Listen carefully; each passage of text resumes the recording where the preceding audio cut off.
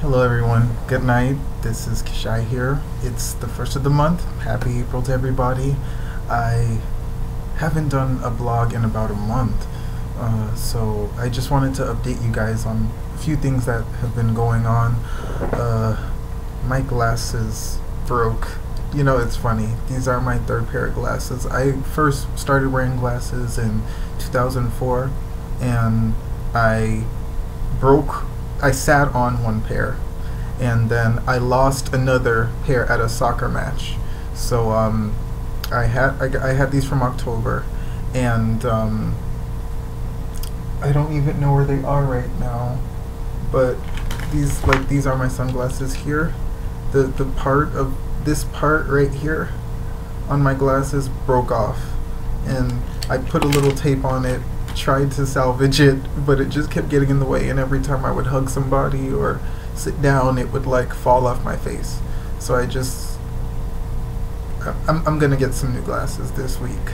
I've been working, and as many of you know, I've been working full-time, and every week my schedule is different, and this job's completely different from the last one. Besides the hours and the better pay, you have to work, and showing up alone is only half the battle. I realized that I do have to prove myself. I do have to prove that I'm willing and ready to work. I don't just want to be doing something for the hell of it and just going through the motions. I started working full-time because of the opportunities to improve and advance. I don't want to be stuck in the same position, and I don't want to settle, and I want to utilize my potential. Just like in the last video talked about unlimited potential, it's very important to me because I know I can do it. I just have to show it through action, because I do believe in myself, but believing in myself and knowing that I'm a good person isn't good enough, because a not so good person could easily do the same job I'm doing and do it better.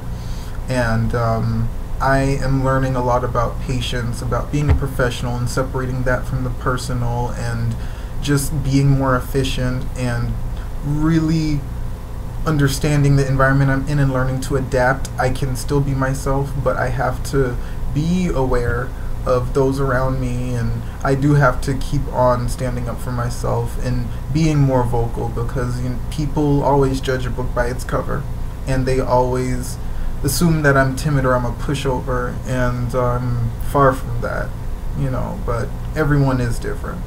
And as for how I deal with the hustle and bustle of work, I always have play. I go to the beach, I go to the gym, Zumba class, hip-hop class, I do my videos, and I will be returning to Kung Fu. I made a little visit last week, and it was just nice to see everybody. I miss them so much, and I can't wait to go back, learn everything over again, and make this thing happen. I'm also still very much a part of SunServe and the M Project, two very great organizations, outlets for those who need support, who would like to just go somewhere and talk and do so many different things with the community. And just, I think it's very important, no matter who you are, where you're from, be a part of some organizations or some groups, make a difference, just have that solid foundation socially. And from these groups, I'm definitely learning to live in the present. I've had an issue where I overplan and overthink and try so hard to have control over everything I do, and I'm now realizing that with all that expectation and with comes a lot of limitation and a lot of disappointment. So rather than over planning everything, planning every day, I had 4 planners at one time, and I would write down everything I wanted to do, what time I wanted to do it, how I wanted to do it. I've stopped all of that ever since, and I live each day in the present, and I enjoy each day more. I appreciate life much more. And my cousin Amber was visiting from Colorado, and I randomly last week Monday, I randomly took her to Udupi Cafe, which is my favorite restaurant, a vegetarian Indian restaurant. And then the next day we went to South Beach, and we both love South Beach. That's our future home. I'm so excited. that I got the chance to just lay down on the beach. I fell asleep on the beach, you know, in the middle of the day, just relaxing, just really basking in the sun and soaking it up and shopping. I've never really shopped on South Beach before. I never really ate on South Beach before. I just go to the clubs, you know, and you know, Miami Beach is definitely my future home. It's definitely Amber. Amber's also gonna live there too, and you know, this last week, 2 weeks, 3 weeks have been such great learning lessons for myself. I'm only 23 years old. I'm still very young, and I have a long way to go.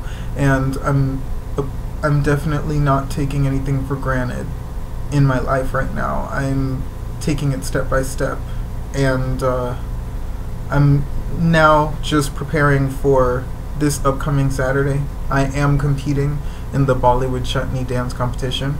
It's taking place April 7th at 7:30 in Pembroke Pines at the Walter C. Young Center.